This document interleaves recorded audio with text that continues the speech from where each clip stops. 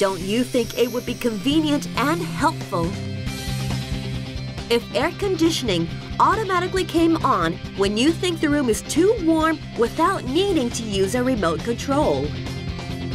If the trunk and doors of your car opened when you think about opening them as you approach the vehicle with both hands full carrying things? And if robots could help you when you think about multitasking around the house? The technology to control machines by human thought alone is called Brain-Machine Interface, or BMI. And researchers around the world are actively conducting research on this technology. In May 2006, Honda and ATR successfully developed a BMI technology which utilizes a functional MRI scanner and achieved the first success in the world to control a robot at speeds close to real time by decoding brain activities without electrode array implants in the brain or special training of the user. We succeeded in capturing the slight changes in the human brain that occur while a person moves a hand, sending out commands for the robot hand to make the same movement as the person. And now, BMI technology has achieved a further advancement.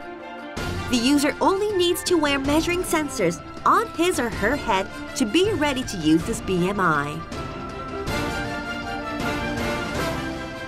Let's take a look at how our experiment was conducted.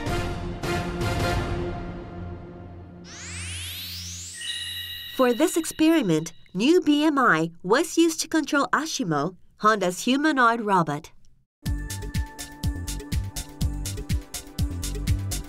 One of the participants in this experiment picks one of the 4 cards and shows it only to the user.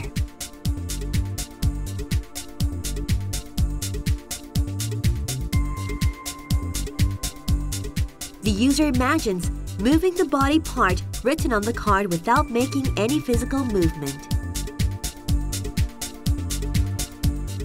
Changes in both brain waves and cerebral blood flow are measured simultaneously. The resulting data are analyzed on a real-time basis to achieve a result. はい、結果を受け取りました。間違いないと思います。右です。 Ashima moved its right hand, and the card picked by the participant says, right hand. The image drawn in the head of the user was communicated to the machine. The world's highest level accuracy rate of over 90% was achieved in the tests. What do you think?